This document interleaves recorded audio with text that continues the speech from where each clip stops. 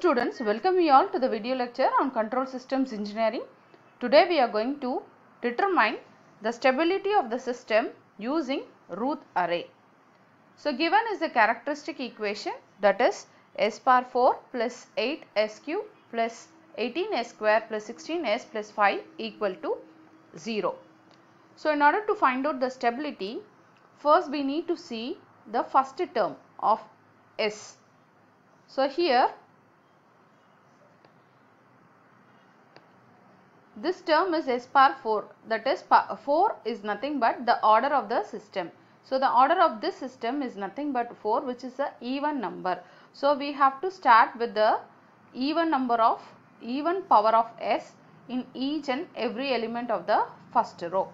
That is, since it is s power 4, let me start with s power 4. Okay. And we need to consider only the even power of s terms. And what are all the even power of s terms? Those coefficients we have to write in the first row. For example, this is s power 4, and then the next even power of s is s square, and then s power 0, that is constant term is nothing but s power 0. So this term. So the coefficients of these terms we have to write in the first row. So the coefficient of s power 4 is 1, that you can write in the first row, and then s power 2 is nothing but 18, that you can write as a second element in the first row, and then the third element in the first row is 5. So once you have done that, first row is completed in the Routh array. Then, so once you have considered the s power 4, definitely the next row it is s power 3, that is we have to reduce the power of s and we have to write. Then s power 2, and then s power 1, and then s power 0. Like this we have to write the terms. And s power 3, for this, what are all the remaining elements which is there in the characteristic equation, that is odd power of s terms, right? Those coefficients we have to write in the second row. So what are all the remaining elements? We have s power 3 and then s power 1. Those terms coefficients we have to write in the second row. So here it is 8 and then followed by 16. So once you have written that, we can find out the elements in the other 3 rows. Okay. So how to determine the elements of the other 3 rows? So we need to find out the element here. So if you want to find out the element here, we have to use this particular 2 elements as well as this 2 elements as a matrix we have to consider, and we have to find out the term here. Okay, that is, we need to find out the s power 2 term. What are all the things we have? We have to consider these 4 terms, that is 1 and 18 and 8 and 16. So how we have to consider is we have to that is we have to multiply these 2 terms, diagonal elements here, these 2 we have to multiply, and then these 2 we have to multiply, subtract this term from this diagonal element, and then finally divide by this term. That is, we have to consider this term like this, 1, 18 and then 8 and then 16, like this we have to consider. First we need to multiply these 2 elements, so that is 8 into 18 and then minus, then we have to multiply these 2 elements, 1 into 16, then the whole term divided by always this second element in this particular column, right? That is 8. So which is nothing but, use your calculator and determine the value. So use your calculator parallelly. We have 8 into 18 as 144, and then 1 into 16 is 16, 144 minus 16 is 128, and then divide that value by 8. So you will be getting 16 as the answer for first term in the s square, that is this term is 16. Then once you have determined that, we have to determine whether you have any value here.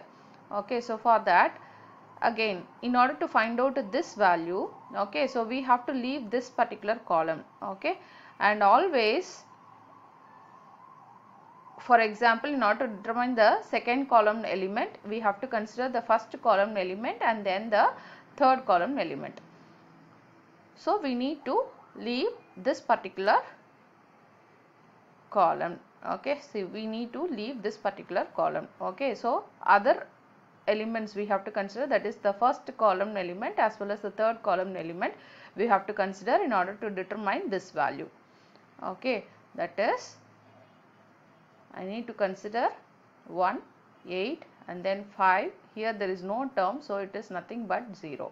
So if it is so, again I have to multiply this and this. 8 into 5 minus 1 into 0 is 0 divided by the whole divided by 8. Okay, so 40 divided by, that is 8 and 8 get cancelled, you will be getting 5. So this value is nothing but 5. And here you don't have any element. Why? Because the next column elements are 0. Okay, so once you have done that, we have to find out the element here. So here again we need to consider the previous 4 elements. Okay, in order to find out the element here, we need to consider this 4 elements. Okay, so in order to find out S power 1, I need to consider 8, 16 and then 16 and then 5. So multiply this and this divided by 16. So 16 into 16 minus 8 into 5 divided by 16. So use a calculator. 16 into 16 is 256 minus 8 into 5 is 40, which is nothing but 216 divided by 16. Okay, so the value is 13.5. So use that value here as 13.5. So once you have done that, I need to find out the value here. Okay, but anyway, in order to find out this value, I should leave this particular column. Okay, I should consider this 2 elements and this 2 elements. Okay, anyway here these 2 elements are zeros. Okay, so I don't get any value here, it is going to be 0. So I can move to the next row. So for this row, again I need to consider this particular 4 values. Okay, so this particular 4 values I need to consider not to determine S bar 0. Okay, so if it is so, for S bar 0, 16, 5, 13.5 and then here it is 0. So multiply this and this value. So 13.5 into 5 minus, anyway 16 into 0 is 0 divided by 13.5. Anyway 13.5 get cancelled, I will be getting 5. Okay, so once you have done that, once you have completed the Routh array, okay, so like this, once you have completed, I can determine the stability of the system. So the stability is going to be determined by seeing the first column elements. Okay, so in this first column elements, if all the elements are positive, okay, then I can simply say the system is said to be stable. Okay, so all the elements in the first column, if it is positive, okay, then I can say that all the poles, okay, are going to lie in the left half of S plane. Therefore the system is said to be stable. Okay, so what I can conclude, first column elements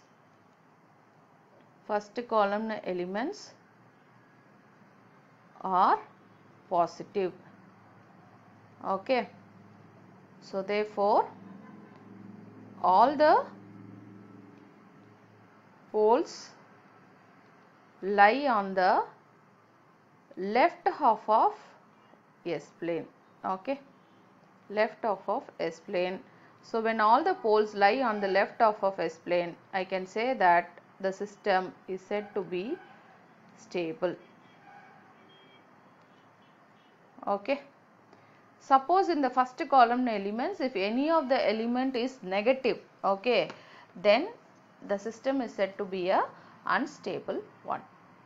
Okay, thank you, thanks for watching.